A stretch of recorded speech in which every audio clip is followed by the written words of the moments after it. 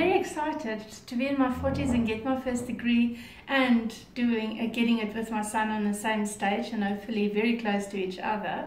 Time-wise, it's awesome. I'm looking forward to it, but I'm also nervous, you know. It's a big hall and you walk out there on the stage and the whole world, it feels like the whole world is looking at you, but it's a proud moment. You think in January, I thought to myself, you know, it's 4 months away.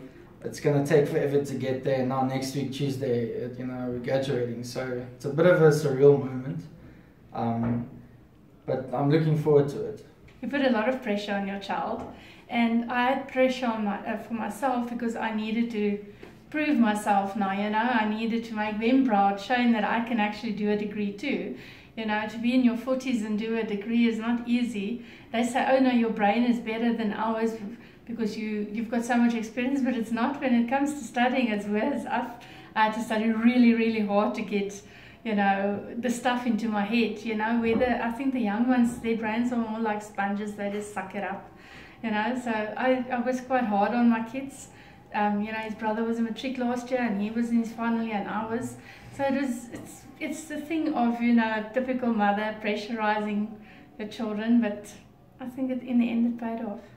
And then when she wasn't in the mood to study, or she was getting worried that she wasn't going to get, you know, good marks, that she's not getting in the head, then, you know, it's vice versa as well. Then I tend to try and bring her up and say, no, it's not that bad kind of thing. So it's give and take, really. Maybe off the bat, they wouldn't think it's a good idea because there might already be tension just as the mother and child studying, and, you know, to then have both of you studying at the same time. I wouldn't be opposed to it. I would tell people it's maybe not a bad idea. You don't necessarily have to be studying the same thing. You could be studying two different things, but it certainly helps because then they actually get an idea of what you have to cope with. They might not be doing it full time like you are, if they're not working and whatever. But at least then they'll have a bit of an insight into how it works and how much pressure there is for a test and just how much work you have to get into your head kind of thing.